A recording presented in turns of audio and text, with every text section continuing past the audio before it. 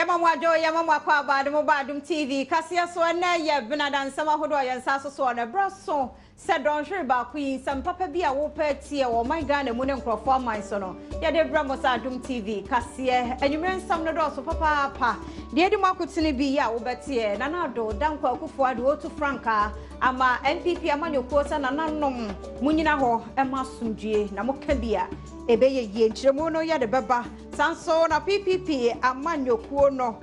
running mate den sama hodo atudwa ena ne franka tuni na nkasa nso pa kwasindum nso eden sama hodo bi atudwa akiremo se PPP amanyokuo aban ene betimi ayi dream die ne ketasehye ase every memo wey ene apomden sam edwade mu ensam agokansi obi man so ene enigede ene de bram Adom TV kase amidi ede afia mankwa tamaklo ne mom hye nso edwumaku a wombo ye twidom na ye de enwumre kase bramo no eye lip tomato paste eno ena se wo ye aduane a wo de ye yen cameraman Mr. Diodu ne yire no ano de ye ntu hunu ni say ya difference ne de clear anu so na de ye papa to make amfo so e de ama follow Adom TV ene afia tamaklo e wo Instagram e wo makwaba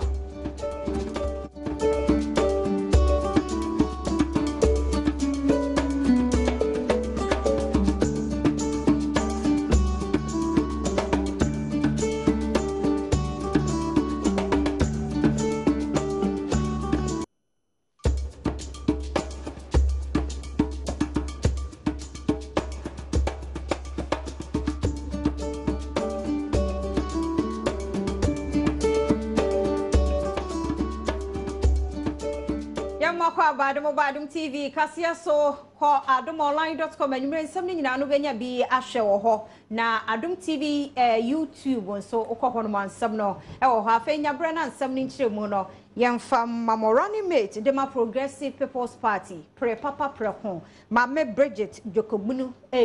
Jokogunu ode sama hodo atudwa ya wo nkyeremu se wo hye eye amanyokuo ahodo ni nyina na say PPP amanyokuo no e wo homo bia nti eno ene amanyokuo a akono na efe ede awodo ho dom a wo so wadom ekuo pa a wo ho jowo ono ne nto obomu ene ode nsemi etuja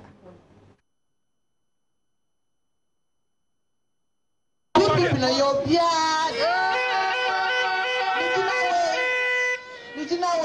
Ghana ni answer my tribe bia ya tribe Princess Jobenuku but she said you make a tree hey make a tree one make am fancy give me oga because you now from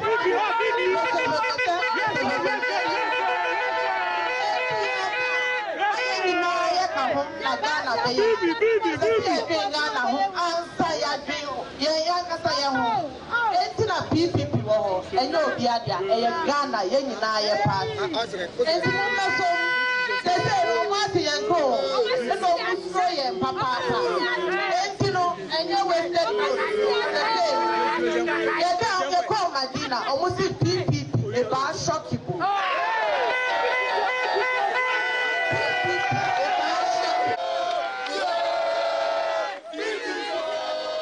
so yeguso aye wo PPP amanyokuo no one monsemo one franka tini Dr. Paul Kwasindum so eden sama tudwa wo chiremo se ne de ketate hye ne dream die no proye no o my Ghana mene ye ni na no wodi tudwa chiremo se afibia no dream die hu sika aye kwhye nkrofo kwabena ni botom wan hana ni a $1 billion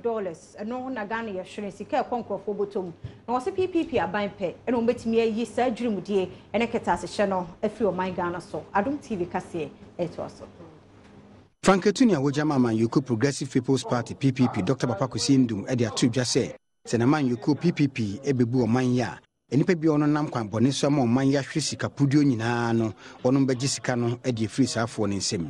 o se so hwe o man yi mu a afi biara esiane proyenti sika ye hwere eye America dollar no opepepem baako $1 billion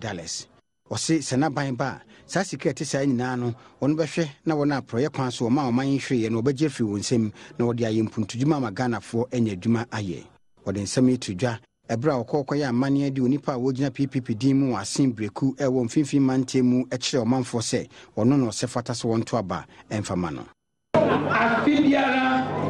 oya America ko won sika $1 billion show no kwa ona mkata hyehyɛ ɛna proye ɛwɔ many na Progressive People's Party bi yes dem sika no yes bo kupon no do na ya da ka akwan papa ya mansu papa ba ya masku papa ba ya ba ahoro or hawyan ya hwɛ bi hemen ama ejuma so waka na won so wa yen sika na wodwen dɛ wana aba ne wɔ hɔ ensino sika no won sia no be dia won twɛn ma PPP bra awon nyina ye ba yen sika bi hɔ o sɛnɛ dam sika no sɛ yen saka bibia de yiga na ha ye kutuma ye Owura Isaac Menu a wogina ewo PPP amanyoko ne din mu e de to adehye no won nanim se edubre so ndi asomdwe to aba magana yetena se adehye ko ya meka ti ase no funan se ya kasi ya to aba ewo yitirim mo obi an ko ye hejeheja minimisa obi wa de party ena me ba ye wasisa na dwene obi so ene ya na wasisa na dwene eno kire se kokoka komba busuafo tu frifie obi a pasodie nanso dia dia sodie ba no nipa bebere ja ho ayo wa befie no ye ma ye na u ka me ma ni u ka ata le na ka u to ba ka tu se bia ba ni ngi se ye fu ka o di hwe wa system na wa to aba se o to aba pa wa so Yanto so na yankwa yansan foforo mo na mo yeguso ya wa amanyo nsemu a ne ye bwawura MPP akachim na MPP amanyoko no yensanchefo nhiem die na no no de to Ghana fo nyina nim se yenya hweye e wo NDC amanyoko won mo bosha ahudo bi a won mo hyehye ne nkrata won mo atwere gina se Ghana fo nhwe so nto aba wo se Ghana fo yenya hweye pa fi se de wo mo kanyina fa no e ye tro adada asema no kra bi anim Adom TV eto so MPP amanyoko no yensanchefo nhyiemu e de akasa fa memu a NDC amanyoko no bu no maimu no ho na nsantwefo nhyiemu no ase no ena opanyina oye policy advisor edema NPP amanyoko no Owura Boacheja ko e de tu dwa se amanyoko National Democratic Congress bibiom de omai Ghana adehye akoduo no se yanhwene ntuo ne mfira konwa so a Ghana fo bekwa wohiehie mu akyereye e wo oman yi mu wose se wo hwe eka omanpanyi John Dramani Mama abrugo omai Ghana so eni ahokyera Ghana fo bia komunu a se Ghana fo nim no mo san koto aba de mfie nan ehye NDC nsabio a eni oman yi mu adwadwonko a eni omanfo betwa. The voters of Ghana must view the credibility of the long list of promises delivered at the weekend from a government that has no policy credibility and had to run to the IMF in 2014 for some limited injection of credibility from that external body. Just last week, Ghana was compelled to come out effectively to admit to a newspaper publication that in order to pay salaries for September, it had to take back almost $500 million Ghana cedis allocated to the various ministries and departments for their work. Among this was 200 million the Treasury took back from the Ministry of Roads and Highways, meant to construct roads and pay contractors for work already done. The future under another Mahama term would indeed be bleak.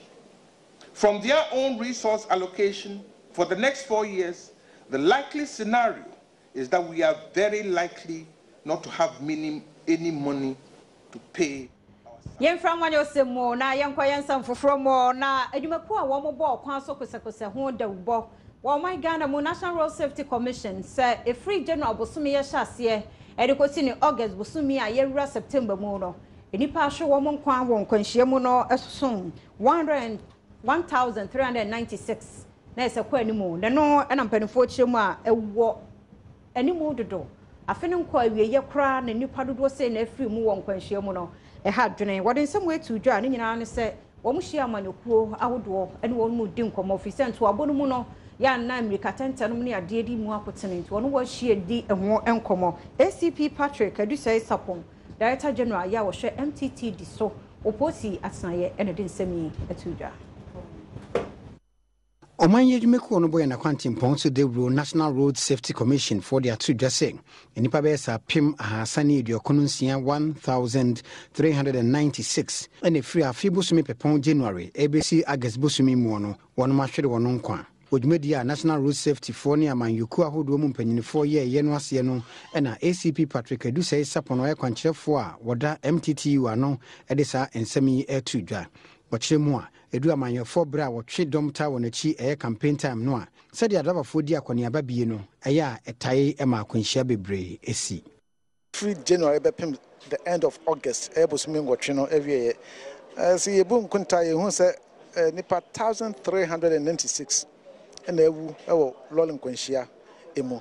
na ye hwenso a 1850 and now so bicycle and a car abobo na ahwe from a ebi wuye ebi so engu aso odina eye nti ene se ama accident rate no esoro na eko no afin so ya abato afi ebrebia ye beto babia no tim say movement of people no edoso eti the more nipa etu kwan kese no the more no na accident rate no eno so you put yourselves to risk and nti na ama afidie no ekosfo sense afi ya abato afi na movement of people no ebe does no na time bia so movement be does say they make you put yourself into more risk into the best one so be boy no my education among party members say maybe so say so mu call rally na mu campaign a emirika tenta afraid of speed no on beto mboase kwanchefo penyin oda National Road Safety Commissioner no engineer May Obriyeboa enso ni adom kase de twem commodity tudwa say motorbikes no ne ade no so ka ho na kwanhia bebre eba afi yeshia political parties na yene omudi nkita ho efa kwan yefa so call rallies ene kwan yefa so de ye nkrofo etna kemo a bra ye call rallies no ese ye plan akwantu no wonim se obebi awokọ no ewa akire no na wa hyehye wa de hyehye ato ho ebra mu befi bebi amokro no ase drivers ekọ home bebi amobe home yika bebi omobeda cars now ye use no so ebi wo ho a enye roadworthy nti say ye call rallies ne ne ma etisa ade a ye nhwe say ye benya obi a obeye road safety champion wo sa political parties no na say nipa na hwe say cars ye use no ye roadworthy omo buses mu say buses wo omo motorcyclists no so ye be hwe say omo be say omo helmet and as omo che no ye gidi say ye to so na ye de free nkran na yakọ ba bia ni anwea so be kwa mensne mo wo atoye mantam mo amane bonu kire mu a na suku a de babia ni DCA Junior High School ejahwehwem bia tomo ama me kasa dan kram ye nsade ene me wo mu nyina sai ya staff common room so eka ho bie adane wo hawo kase de amampanifo wo mu kire mu sai anajo don du ba ko erikosi ni du mienu mu ho na sa nkwanhia ye esi ya Adom TV kase e de eche bibia so timi sammo a obia aban aba ye na famu de DCA na ba ese obeboa de nso ntumi nya ni na ma aban no so ntumi sre ankwankwa biara ehia ne mo a onnom ye na bibia anwie pe na ye nkwala daache ye ni hono mo a ombeboa ye ntumi fa nkyere o ma de na bibia anwie pe sew bebre nyakopon sre mo ame ma ye mobo enoche no one District Fire Service Commander Ura Amihiel enso etotwen komo pick some evidence at the fire grounds and you know we are working on it very soon come out the evidence in there because electrical cables because you say school no you see a check at now say most suspected foul play view suspected foul play until we are working with the police and we come out with the report. Adom kasi amane bofo ni suku nkoda bia onniema asese enso ekasai yes Ghana mpanimfo ne aban any company nyina say your school ni nyina ahye books any science equipment any pre-voc equipment nyina ye use ni nyina ahye Ghana mpanimfo yesham samo beka ye ho na ye niema ni nyina sports equipment nso ni nyina ahye nti yesham mpanimfo MP executive for in aso mon kan ho ye damas samu ba bibia ni ha ye wa companies beble na so ye school dan na je we say mo boy se si aye wo school dan bi ma ai wo ma abandon se si school dan ni wo mu ai mim na ko da dan ni na so go nti we Baby, any annual so by quiet school, no, Nampany phone for her more. Yenina, Sarah, who sent me so. Now, your venture who see maybe money about some no catchino at the betos. Adom TV, Cassia Sofa, no other kind and sons, somewhere ye decaying at the abanoquadum.online.com and in our new Benya B. Ashe, Midi a fear monqua, Tamaklu, Instagram near fear Tamaklu, and Adom TV. Yan twas so, constant for Fromo so 4 years or share. About the rule for Quan Socos say, Yanka, some emo, or 50 quete, and then some to that chim send a dear fear, and ya beer, yes, a sanipa, name, mono, enquire beer, say beer, quatiatia will be an answer your question now, and near ya, a manipan on the rock will be brave. No, then send me to joining an assort prison officers, a war and cranny share, Najuma could be sonitra, and a day at the bus, I would walk show one, I'm so softway. I didn't see me at Tuja. Oman so for hen quantum pons am so much Minister of Transport on Munya for Fifi Quete, Edia Tuja say, Oman ya de fee a bias ye do be away from Soko Hoa, Onino, Seso Timisatra and San Wabefi, Nemum enya biaya, ya and say the chairman for so ewa dear one more yen hunti. When Munya for Fifi Quate Chimoa, a yana yen one say a binum to me could the free tenants one bar, one on Sessa, no sign yet, Bonemia Sandu on Cotu a fiasibio. Or in some tuja, a brass and the Sonitra boss Bakua, Sonitra company for the Dom Wono, Ecoma at the Diafino. The plan is geared towards addressing myriads of problems confronting the service, such as lack of logistics and help facilities for prison inmates and officers, inhumane and poor conditions, such as lack of tools for skills training. Now, the launch also called on various corporate bodies, religious groups and civil society organizations to join hands to support the service. Now, it's based on this background that the Ministry of Transport at the time pledged to contribute its quota to the donation of a bus to support prisoner transfers. I'm happy to inform you that we have lived up to our promise and hence our gathering here today. Watch the energy mono, Reverend Wengham, our no agent in or that prison service, I know the Moyo, Emma Soyeno, and Afe, Jumekuno, so when it me a kai at the Defina Bay one more. That is why today we are glad, and as mentioned by Acting Director General, on the day of the launch, we had invited Honorable Jifar Tivo, His Excellency the President was there. They put their heads together and made a pledge that they were going to give us a bus, and we are glad that following that, his successor, Honorable Fifi Kwete, and most important, His Excellency the President, have made sure that today, Scania is delivering that bus to us to help with the transfer of prisoners from one place to the other. Right. We need a right.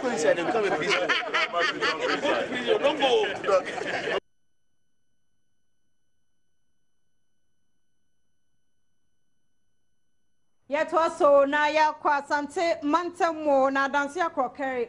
mensi ni mompani 4 years ne senso ho de ne pa ntino womo nyansa no ntumi so wo ba bibi de aboa na nsuo wono mwanya bi womo aya na mfiansia ne agya to ho ama anya adwuma bi mu womo antoa so ti abema be ye ohaw pa de abeda wo manfo no so nsuo ho nsam ayeden ne popro ye wo ho ne adom kase adi nkomo ohaw ne atete a womo fam wesan nsuo ye ni akrokere ene no mpotemu.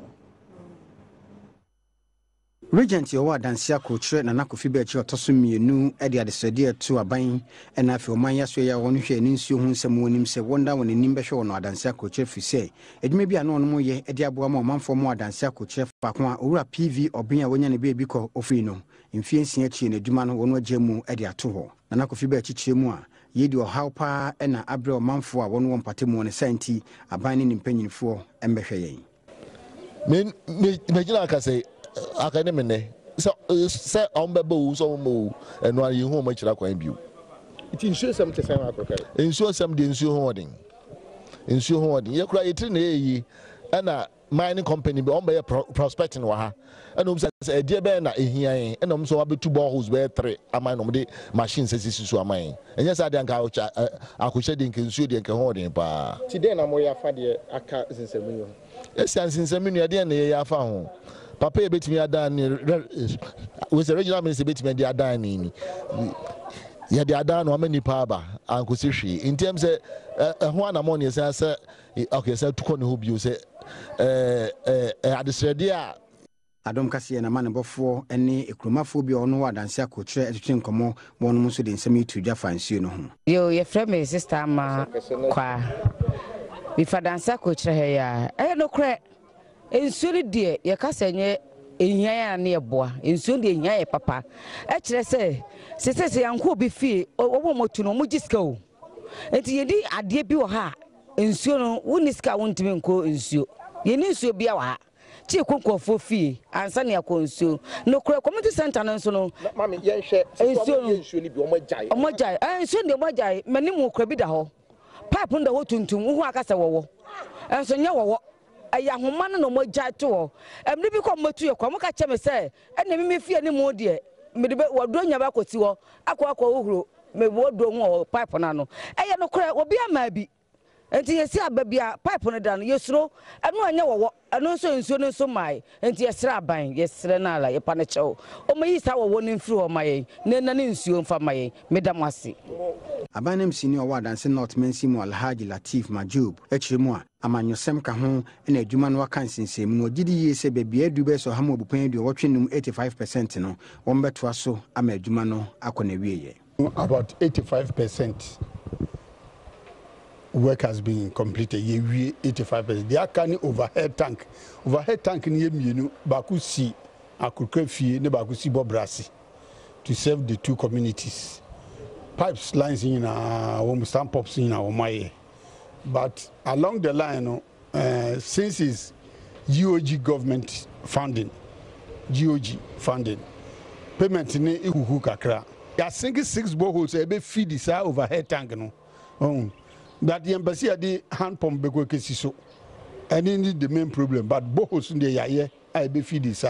overhead tank. Oma connect I can't just to connect it to one the overhead tank ni bia na ka oma connect na ka dia tu. Yanto also won some more na training officer wa Ghana National Fire Service adwumako mu one more time ye kase one cry ha ADO1 John Kwao Owusu and what they to memanyina nim titi one my sheta no ne ade no se ba mu pass wo person wo twi bisa na hye wo dem munya asa mo hye wo dem no no so ya na tade e ja hye e ba oni Adom kase e din komoy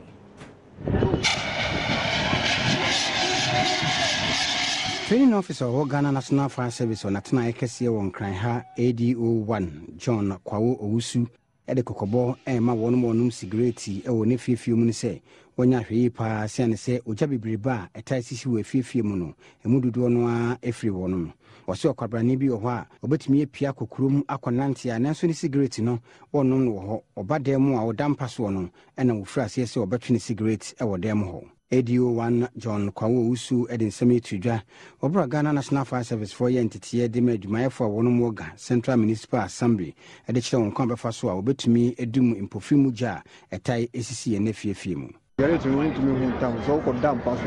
Now, if you're only time now better, a honest garret and boom here, you are for mother. We got 2 on Panaswa, and now we got 2 for more. Garret in Famaso, Dobwa. Jan be fitiase na onke kwa bia jan kwa be fitiase ni wi se nkwa na be kun ye stresse bia onum jo na onum garage onum a patin tamo tuwo no wi so ondumu ashri ngo dam paso se nka so no bia obrenum so wona wonu mo duwa bushfires jet to to na duwa onum garage pe ondumu no atu atu Usually enjoy some of them. Monsieur Senya,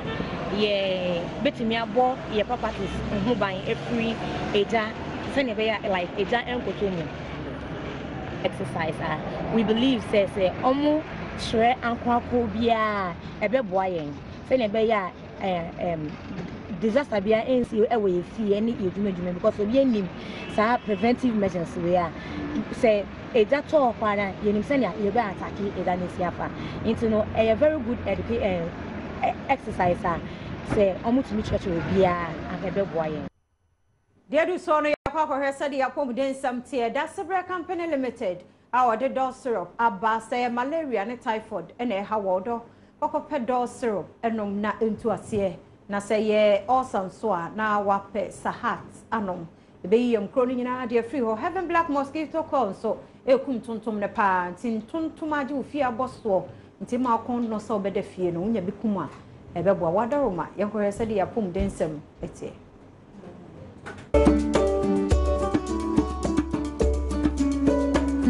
Adedu so no yenhwe se de yapom densem no etie adokotafo ye wokonfo no tia ban ya resabia wo kumase se de wo mudi ya bebre di awro che se ne nkora dodo no abi wo ho a ye de womba ya resabia ho anaso awofo ba be wo mo abehwe kwabran na oni to kwan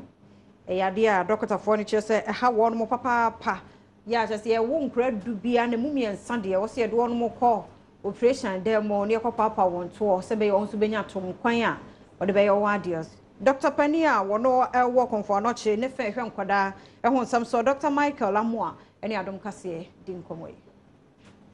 ato odwase nkoda wonum ni sebi atutukuru a wono beja wonanan afemu no eyade a ho nsam no kwa na ekosoro wo konfo no cha sabia wo kumase enam Yesu ama Dr. Fofrasi a wono ye nkwasaha ye operation ede abo nkoda wono wo sa tibia ni mu Dr. Michael Amoa no ye head of pediatrics unit ewo Konfanocha Sabia ho ne na manebo 42 nkomo no o kire mu kire nse ne ekoso no eyade ha adwene ne senti ena wono mutu hu anamo no ye hwe ha na mfa se bosumi bia ye hu kra miensa na se enan de ebehu ewo ha se enti ye gidie ni se sa ya re no ye man mu ha na se kumasi ha no pote ne de ye gidi pa se ebro akora ba ku bia wo empura empim no mu no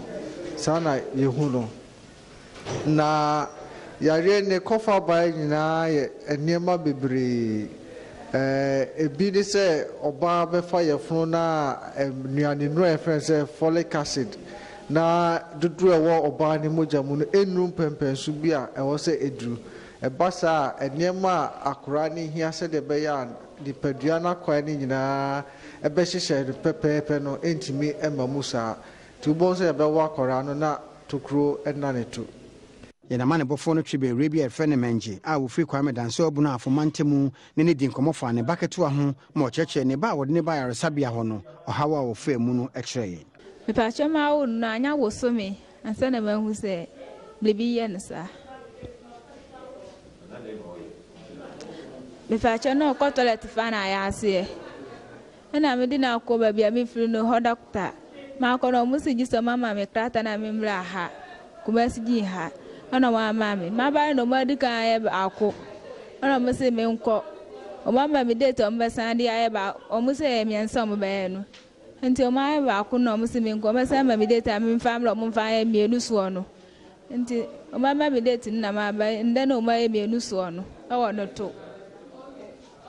Vice President our Medical Students Committee mu Owura Rex Amedo enso ne Adom kase ekasai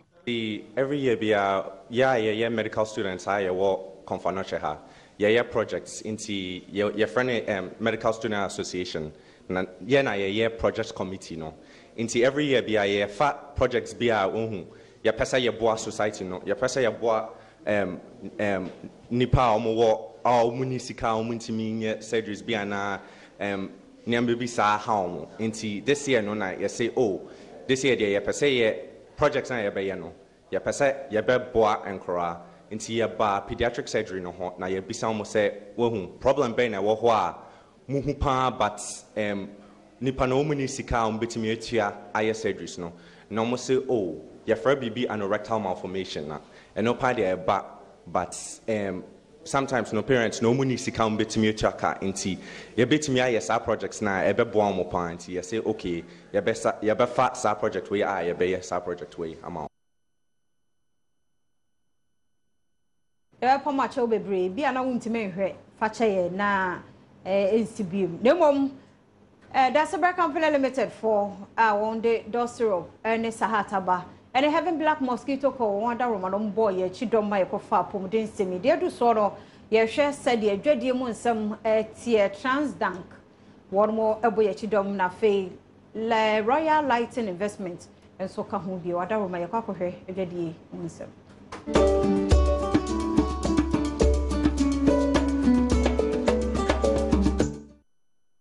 lightning father Roma yenhwe said ye dwade mu nsam no tie na dwade kase ye de kopiem obono ane afomantem mu ahinkro sunyane mu a DKM wana de won sika kugu hono mo wie kire sika ya dane nkwanta no ene okọ sunyane coronation park no so na nyabro won bo santene ne nyina nsa wo mo twen aban no sika no bra wo de beba nti ye ne kire mu aban guso ye nhyehyɛ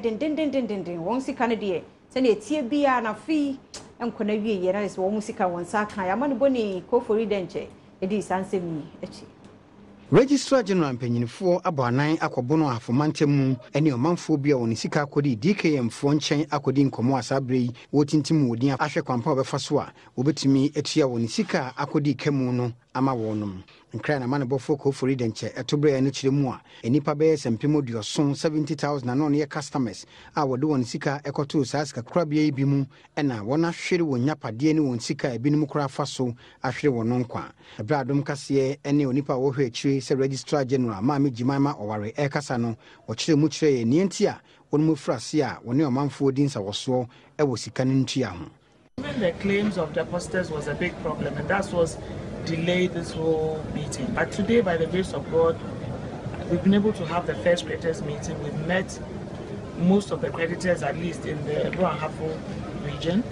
And out of our validation of the claims we had about 93,000 claims being put in, a value of about 540 million. But looking through verification, we realized that it was really bloated. And so we are valuing, the Pricewaterhouse is one of my consultants that's doing a valuation of the claims. And what we came to tell them, of course, was the status of the liquidation. What we inherited, what we've done, and how far we've come. Now we're hoping that by next week, we'll come out with a list of verified creditors. That's the key thing, verified creditors, a list of verified creditors, and also where they can go receive monies that we might have allocated to them from the sale of assets realized. Adehye bia wono so sika akodimu asabrei yetintim wondi no e de sansem yetu ye nanim. Asem tede yesi panyini sani asem bafia panyini betimi aka aye ti yesra do mahama man panyini sa asem ne ababu na hafo hai sei no onhwe no nkama tede yeto abama ne se onye panyini emna medi yeso sani asem pa obetimi aka aye yesi e wa hokyire mu pa ti yesra no ekoto de egufam ya na ye maame lodina so nkasa ntire nukunu no non kana kuma non na me kantre DKM for and the Bank of Ghana for say omofa yiye ntu yiye na esika biye ba biye sika ni hye la no rade ko makoma na omunyi sika mai sesi no say no mo ka say omudidin no beba no next month first of week no ukọ ba bia udin bo no ahu ba bia beko yesre o mo Ghana ban omoaye ni ensanka say sika no me ba pani Wako School of Maths in the first year, what school fees and the first year, the last year, Baby school, and I'm scouting a planet fee. This year, when Castle Saka, planet Satify went to Manco. Most of us education. Sikani, pediatric education, and ya by a day.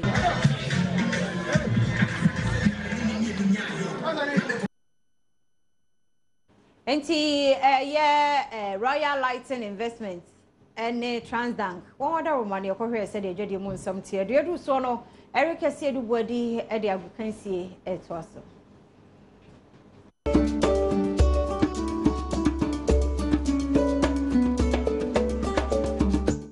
ena nyume so me wakwa abade oba Adom TV kase so emra so agudi mu nsam na mede e ban nsam ne doso esefata sauti kete we sinya do rani and that means yes Tigo or the Messi akon networks ni mu na fake edwane e Tigo ya use Tigo papa sanso na boafo herbal mixture papa yi malaria na yare bia wo wedi mo fio herbal center ko yare bia no ombe boa ma natimi afio so sanso na chocho soap ni cream otimi se fia man kwa ba na example kama we dey papa no e soap ni cream no a e no use o ka so use bi fufuro bia wo boa yen hyen na se emfa feed the black maidens of Ghana national teams na ka na make sure on the 30th of September I can see no Chassis or Jordan FIFA na 17 Women's World Cup Ghana tuyeto afio maimu yekosi akan enya sem keto akra efiti fida September da to so aduasa kosi October da to so aduonu baako emawe ni mo efidu so akansie eya FIFA under 17 Women's World Cup because wo Jordan abrochirememu ena nwumre ya ena Ghana Black Maidens etu omoto fi omanyimu ade omani kyerase players du nwotwe technical team ni management committee mpanifo ena etu sa kwan coach Van Sadote ni mayo no beto ahosiesie no so afi baabi omudi siye ewo Ghana Man Soccer Center of Excellence ene Cape Coast America kra atwamu Ghana wo group D yene Japan yene omobebo first match October day di kan ena USA ni Paraguay winning pen to sunuma Ghana ekosa World Cup yibi nano yekopie mu no Ghana do quarter finals na Ghana so ne African country ba ko pa yedu World Cup yi semi finals pen. All right, inti yene mpa bo shonko na etaya mayo na chisom betimi akomeki pride bana na 17 e bodwuma inti yene mpa bo beta mo china yakopie mu Ghanaian Premier League yede abana wiye na team ba ko a wo mo bo mo this season ye Dreams FC omu se omo made an appearance mo ne na so kwan bia so no wo de mo boy na nye bad papa bia sa a be fa ne sa and omo coach CK Akono wo de nsama ba se ne ma bebre na osua fi season mo gidi ye sa mo kom ani mo no e betimi abo mo. We started very well with drafts. We were able to win. I think our strategy was good. It gave us a chance to see most of our opponents. I think the first 5 matches, so we knew exactly what we will encounter as far as the opponents is concerned within the 5 months. So we prepared very well, and I think it helped us. The first round was really good. Obviously, a lot of teams doesn't know us. Yeah. They don't know what we can do, and so we took that advantage to surprise them. It went very well, but in the second half of the league, we sort of, I would say, we struggled a bit. Of course, because of the nature of our league. Yeah. Every time there's a curve, you know, a lot of things happen, and so. But if I have to look back, I think there's been positives, a lot of positives. Less negatives, and we've picked the positives. The positive were some of them, one would call it negative. For instance, when we played House of Folk in Deu, for me, we won the match. You know, we had, you know, when we played Kotoko in Kumasi, that match was supposed to be draw. There were so many instances I can, and so you look at a team that, you know, just joined the Premiership and they've done so well. So, you know, and the credit also goes to management as well. Dreams FC for omo coach na musa de nsam eto edwana nsam ne na doso ese fata south na me de ba akọ across Europe matches be brena na ekọ so china o kan see so obedwam so de honsam ebebro GTP new style iframentoma sanso na chocho soap ne cream de mesia konkon na nwumre Tigo networks ne mungina papa na boafo herbal center omne de mesia konkon na nwumre amede nsam ba kejo bi fake kejo na kasa ne Erica Sedu Body yanhwe ani we ni gidie mo ensam Vodafone ye chiko promo ntitua na abenya nema bebre be onwanwa ye hwensem mo na ne de UN memu mpanifo na wonmo abo akuma Mamazimbi Foundation no ye yabo wonmo abaso se wamunyina mu no ontufo no wankasa emfa HIV emwa no eho na uhwe emu no a Mamazimbi Foundation aba asetena eboa papa manom ne nkrafo nom ne nwisia eboa won wiye papa akoma Mamazimbi yes say ya na ambassador obodewro afa HIV ho no oni Adom TV kase di nkomwe yenyina ye nim se akoma Mamazimbi de na dwuma o ya ne se obebo moden so obema mrante ne mabawa abobra etene se na be ya omu nkofa yarewa bia emfa ma omo ho enam so ama UN AIDS abona abaso aba be ye no HIV AIDS ambassador e wo ye man mu omu nya no no mo de sa abaso bodie e ma no akoma. Yes. Yama utiri nkwa. Tida se medasenso na medical so ada UN AIDS for us. Se omopo obi obaye ambassador. Na waka se yebebo ye ho ban ni atra asesa pa no. Omoto omonsa ede maame akoma Mamazimbi. Masom se kuche. Yes shase e kan abstinence no enye enne. Wear your dross aba. Marriage and our love making is for those who are married. Yadie wo ho, yinim se HIV AIDS saba. Na enye nemu nko a ene enya no. Sabe, Oko so kwakoye o manicure ne o pedicure yi ne mo anka se wan fa wade anko na omo so mo ho man selize no na sebe ade ni kotwa obi ne nipa na etwa no na owo sa moa we bia wonsu ubenya enti debro mo de amase e mbone se me de me ka kire wo se wonya ware ya odofo bo hu ban papa na empo se waso aware mre se oba ware ya me hye wo bo nya sa kukuduro no na ne sa brantie no sa baba wa no monko check mo status enhwe se yare be na wo mu no matimi abo ho ban.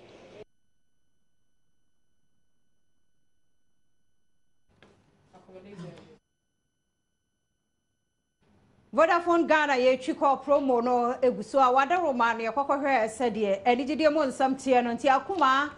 meda se ye gina no so na nyume kase na ha na brama kwan ne de ni nyina sie hye no so lip tomato paste for na one more efa